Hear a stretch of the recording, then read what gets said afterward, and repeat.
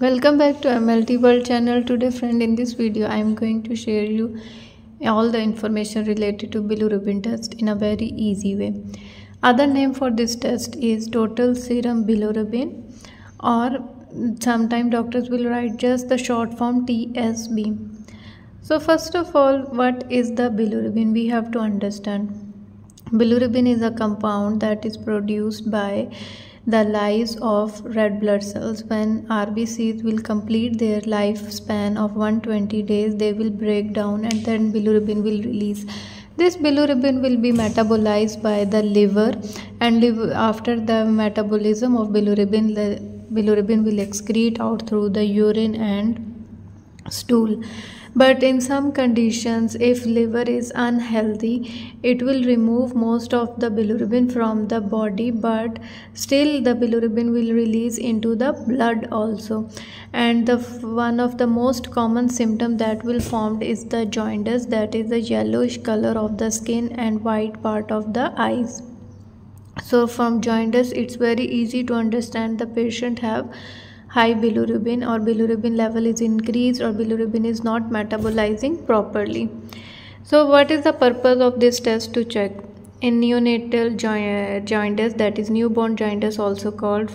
To check the newborn jaundice, total bilirubin test is performed. Hepatitis, cirrhosis and gallbladder disease, in that conditions also bilirubin test is required to find out if there is a blockage in the bilirubin duct, and also to check on existing liver disease or disorders, and also to diagnose anemia, for example hemolytic anemia. For these all purposes we need bilirubin test. What are the symptoms that patient will show and doctor will write bilirubin test? First of all, as I told before, the jaundice, yellowish color of the skin and white part of the eyes. Fatigue, there will be fatigue. There will be dark urine. Dark urine means dark yellow color urine. There will be abdominal pain,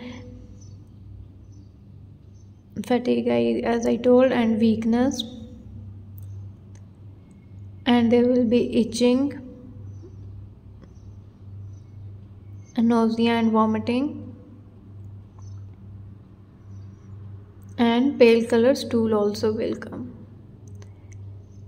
So what type of sample is required to perform this test? Bilirubin is a very simple test. To perform this test, we required blood, and blood is collected from the vein of the patient, and the blood will collect in the clot activator tube. That tube will be either red or yellow color.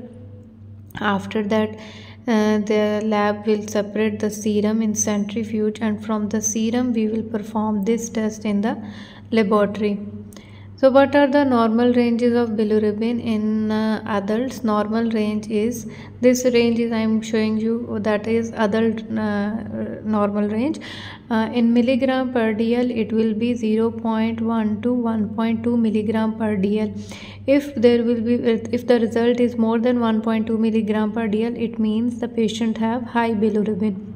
And in millimole it will be micromole it will be 1.71 to 20.5 micromole per L.